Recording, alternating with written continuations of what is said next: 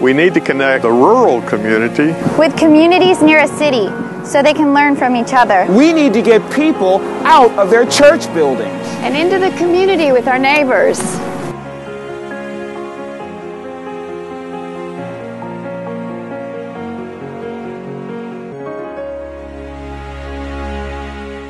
Hello, I'm Mike McKee, the Bishop of the North Texas Conference of the United Methodist Church.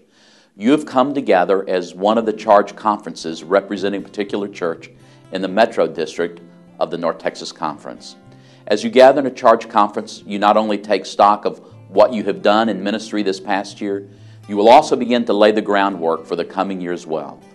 Guiding you today will be the Reverend Cammie Gaston, your district superintendent. But there's some things I'd like to share with you as challenges and opportunities in our work together in the North Texas Conference for the coming year. Over 300 United Methodist churches in the North Texas Conference are making disciples of Jesus Christ for the transformation of the world. During the coming year, I hope that our churches will become even more vibrant, more vital in sharing the good news of Jesus Christ. And I'm inviting you and your congregation to join with the other 300 United Methodist congregations in North Texas on some common initiatives that will impact the communities in which our churches are located, but more importantly, will impact the lives of men and women, children and students, with the good news of Jesus the Christ. The Christian faith began as a missionary movement. After the death and resurrection of Jesus, his disciples, his early followers, they began to share how it is that Jesus' life, his death, and his resurrection had transformed him. But they didn't keep that a secret. They began to tell others of the good news of Jesus the Christ, not only in the communities in which they lived, but many were so bold that they would travel to distant places with people whom they did not know, in cultures that they perhaps didn't understand, but were still able to tell the good news of Jesus and how his life and death and resurrection and knowing his love could transform their own lives and the communities in which they were located. Likewise, John Wesley, the founder of Methodism, shared the gospel in unlikely places, in prisons, in coal mines, wherever people gathered who may not have heard the good news of Jesus the Christ. But I'm not asking you to travel long distance to share the good news or to go to unlikely places.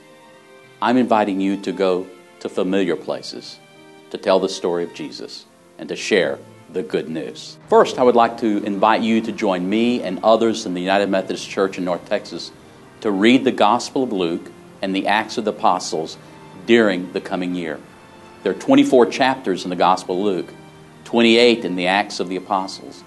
And if we read one chapter a week, we can bookend the story of the life and ministry of Jesus with the story of the early church. During that year, each week, you can receive either through email or social media or on our website brief devotions and some questions about your own devotional life pertaining to that scripture passage that week. And I think that if we can engage together in a study of scripture that we use in our own private devotional time, in addition to your Sunday school class or your small group or any mission project you're engaged in, that will create a foundation about our understanding of the life and ministry of Jesus and about the story of the early church. And it can serve to form our own understanding of our ministry together, lay and clergy, to the communities in North Texas. Secondly, I want to encourage us to develop a culture of invitation. In other words, what I'd like for each of us to be able to do is to tell our own story of Jesus so that his story can become the story of another who does not yet know him. Maybe it's the way in which you recommend your church and its ministry to a person who is hurting. Maybe it's the way in which you invite someone to be with you in a small group or small Bible study or simply to worship in your congregation. Whatever it is, we must learn how to tell the story of Jesus in simple and clear ways. Rabbi Hillel, the noted Jewish theologian of several centuries ago, shared that a good Jew should be able to tell the essence of the Torah, the law, while standing on one foot.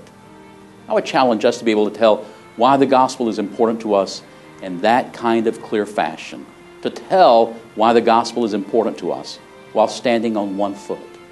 What I encourage each of our congregations and pastors to do is to develop a plan about how it is that you will share the good news in the communities in which you're located. How it is that the people called Methodists can be emboldened again to tell the story, not in unlikely places or in distant places, but in familiar places, to people they know, because each and every person can only be whole if they know the story of Jesus. The third initiative upon which we need to focus is how we impact communities, the communities in which our churches are located. For me, we need to understand how it is that a local church makes a community healthier, because not only of its presence, but of its ministry with people in that community. What would it be like, for example, if thousands of United Methodists all across the North Texas Conference gave 1 hour a week to a public school that has unique challenges, and that we engage with students in those schools so that over a period of time, we know that those students will be able to be academically successful. But what's important is that we do it not just so that we can do a project or just so that we can help a student, but we do it out of our deep love for Jesus the Christ, and out of our deep love and God's deep love for all of God's children. I can think of no better way in which we can help people come into living the abundant life that our God wants them to live. There are other places in which we may be able to make an impact in a community.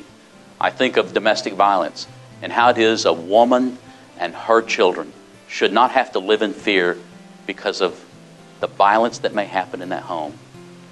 Whatever it is, I trust that your church will engage in a new ministry within the community that seeks to meet the deeply felt hurts of people in your community. Because that is the way in which we can make a difference.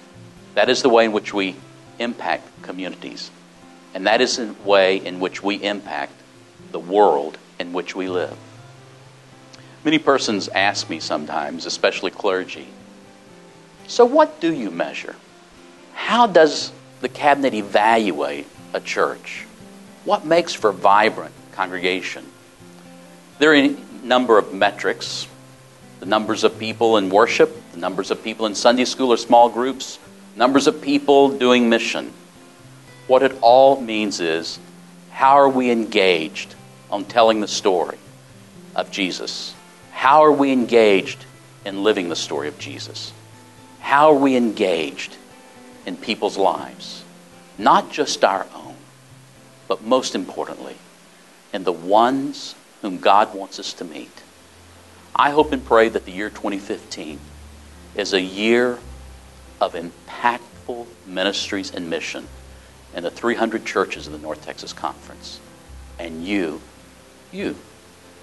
all of you, are important in making that impact on behalf of Jesus the Christ. God bless you for who you are and for what you do.